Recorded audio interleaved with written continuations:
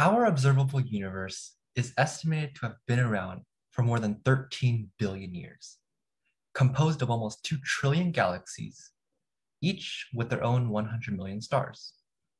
In our Milky Way galaxy alone, it is likely that there are some 40 billion Earth-like planets within the habitable zones of their stars.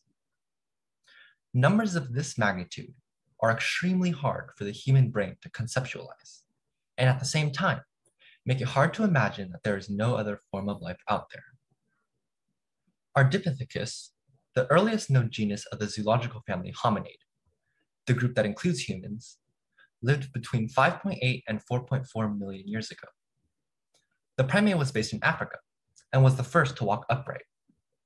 Bipedalism allowed Ardipithecus to use its hands for weaponry, toolmaking, and other survival needs. The Australopithecus and Paranthropus genus followed, along with the ability to climb trees and consume a broader diet. Between 1 million and 2.5 million years ago, the Homo genus appeared and began migrating to other continents. To this day, Homo sapiens, which refers to wise man in Latin, the species to which all humans belong, are the only surviving species in the Homo genus. In only 6 million years, a small fraction of the universe's life, our ancestors were able to progress from hunting and gathering in the fields of sub-Saharan Africa to colonizing nearly an entire planet. In the past century alone, we have developed the ability to perform precise surgery on the human body, created networks of virtually instant global communication, and have the capability to explore distant planets. Who's to say that other life forms haven't done so already, or even progressed far beyond what humanity deems possible? However, before we can try looking for them, we have to know what to actually look for. Scientists must assume that civilizations start millions or even billions of years apart from one another and develop at varying speeds and directions. Our human ancestors started with nothing but their brains and physique. Those who were faster, stronger, and smarter survived. Thus, it is reasonable to assume that aliens have similar fundamental characteristics in order to thrive. While being constrained to the same laws of physics, a civilization's level of advancement could be measured based upon energy use and consumption.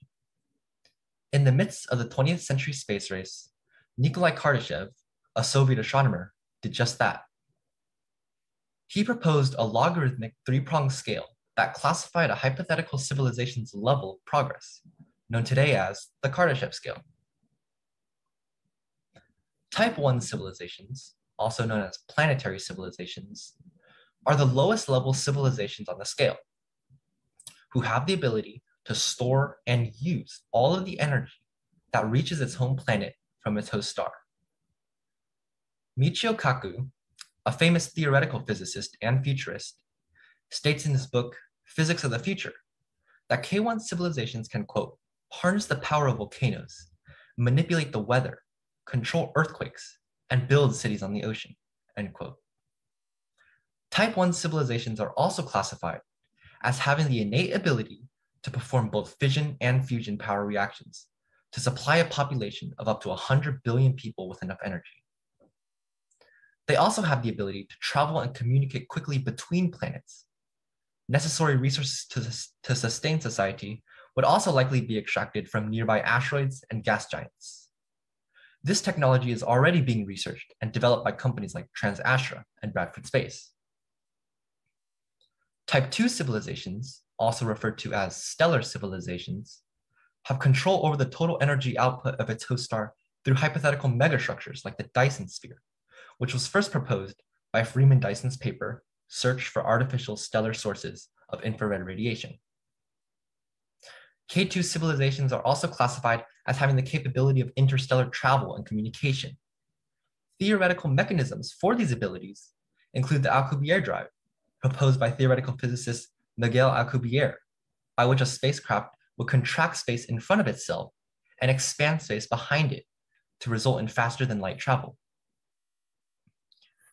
Type 3 civilizations, also called galactic civilizations, can control the total energy of its entire host galaxy.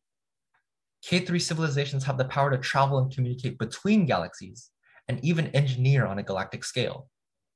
Neutron stars and pulsars may help fuel the exponentially high requirements of these societies, as outlined by James Latimer of Stony Brook University.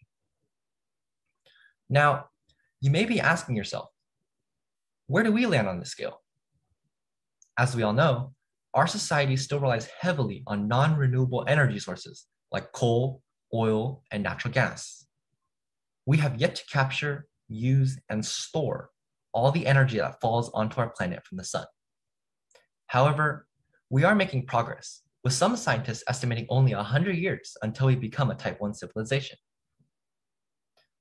Carl Sagan, a famous astronomer and astrophysicist, famous for his work in researching the possibilities of extraterrestrial life, proposed an equation to determine a civilization's intermediate Kardashev rating, K equals log 10 p minus 6 over 10, where p is the collective power a civilization uses in watts. Currently, our civilization consumes around 17.7 terawatts of power, or 177 followed by 11 zeros. Substituting this value into the equation above, our interpolated Kardashev rating is approximately 0.7248. Even as a civilization with over 7.5 billion individuals who have sent humans to the moon and scientific machinery billions of miles into the dark depths of space, our species still scores a measly 0.72. So how can we increase this number? No, we can't just aimlessly consume more energy to artificially inflate this metric. That isn't sustainable. We as a society need to collectively recognize the importance of science and support the researchers and organizations that work so hard to make our lives better. Encouraging companies to rely less on non-renewable resources, although expensive, is an important first step towards preserving our Earth. Given the nature of how technological advancements naturally progress, buying time for future generations to make promising leaps in innovation is of the utmost importance. Investing in our nation's youth and improving their education will only serve our species for the better in the future. Just imagine a world with no scarcity of resources, no hunger or poverty, a future with automation and artificial intelligence so advanced, people no longer need to perform tedious daily tasks. Most importantly, however, a future where each individual has the ability, resources, and time to spend doing the things they love. Thinking, discussing, and sharing topics like these are truly humbling. It shows us that humanity has so much potential and still a long, long way to go. I strongly believe that the compounding effect of the positive actions taken by each individual can progressively lead to real change. Thank you.